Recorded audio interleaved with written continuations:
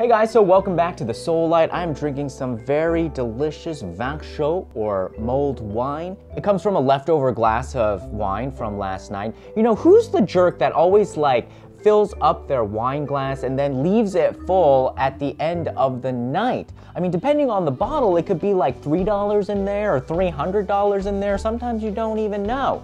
Well, if you happen to be that jerk, all you need to do is take this remnant, pour it into a pot, and add some sugar, add a little bit of water. And if you don't have all the ingredients, it doesn't matter. I just threw in some apple and cinnamon, and I didn't have any of that clove or star anise, so then I just put in some cracked pepper, and you boil it up. Oh, and also some dried cranberries.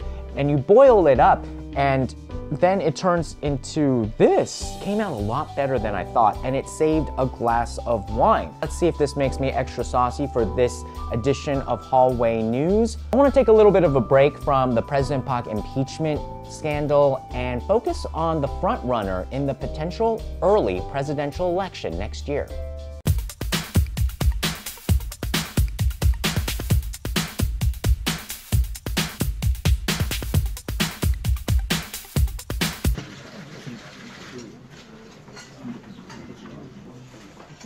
So right now we're about to start the first press conference that Moon Jae-in is going to give to the foreign media.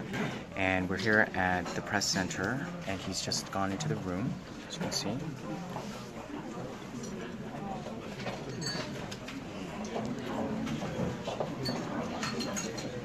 And he's actually taking the time to shake hands with almost everybody in the room. It was a little bit unexpected, but he's going, as you can see right there, he is greeting everybody, including the camera staff. So we're gonna hear about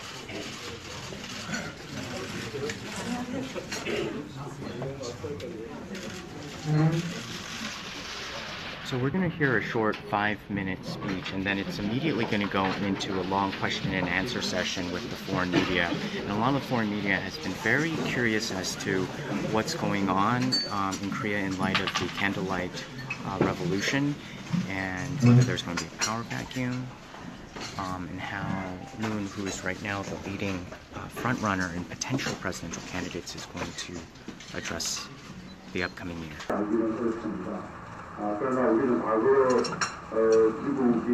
미국의 민주당 정부와 공화당 정부가 이렇게 교대하는 것을 여러 번 겪어봤는데 어느 정부가 들어서든 미국의 대외 정책이나 대한 정책에 있어서 큰 차이가 없었다고 생각합니다.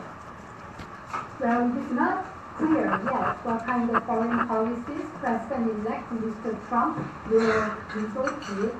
Okay, so as you saw in the clip, Moon Jae-in took this opportunity to address the international community of what just happened in Korea in terms of the impeachment vote and the democracy movement that we saw through what's being now dubbed as the Candlelight Revolution. And in fact, this Candlelight Revolution is currently being talked about as a potential recipient of the Nobel Peace Prize.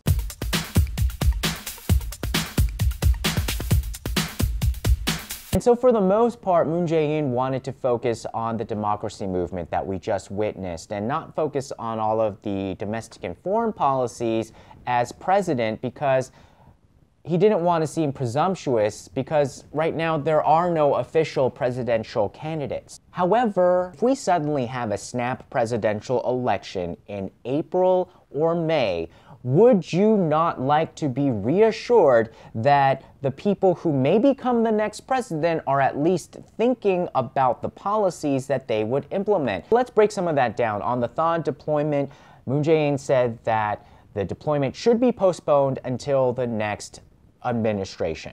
On the comfort women issue, he said that it needs to be renegotiated, that it was not made as a mutually agreed upon deal, because he says that the current government, the Park Geun-hye government, understands the deal as an official apology tied in with the compensation.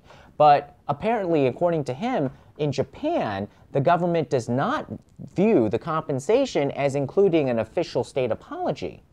And on US relations, he says that it remains strong as ever. It doesn't matter who is in the White House, if it's Democrat or Republican. But he may want to revisit that statement because I don't know if the current president-elect falls in between the normal two sides. So there was one main theme that he was making about the previous Park Geun-hye administration, saying that a lot of the decisions that were very controversial were closed door and thrust upon the public with very little public discourse and discussion. And so that led to his next theme, which is the main theme that he wanted to talk about, that there is a mandate now for a clear shift in power and a fundamental shift in how the government structures society to tackle inequality, to tackle corruption, to tackle injustice. And he said, though the Constitution does need to be reformed in order to decentralize power, he did say that the current Constitution is not to blame for giving the president too much power that led to the Soon-sil scandal. He said that President Park got herself into this mess because she did not respect the Constitution. So it seems like overall he wanted to be seen as the person that is going to take the flag of justice to the finish line. Should there be an election tomorrow or should there be an election next spring, would the front runner right now in the polls be ready to lead? And I believe that he made a very strong case to the international community that the answer would be yes. President Park's impeachment, particularly for the international community, came way out of the blue. People are very keen and want to be reassured that there is somebody from the political establishment that is ready to communicate with them. Traditionally, press conferences, especially with the domestic media, are very controlled affairs. Politicians usually vet the questions, and so it's a very one-sided conversation. Like, this is what I believe, this is what you should believe, and this is what the public should know. Why are you there? I mean, if you just want to like spew out your opinions, you might as well just go on Facebook and make some videos. You've got to have some of this at your holiday party. Okay, until next time, thank you guys so much for watching and sending all of your love and support.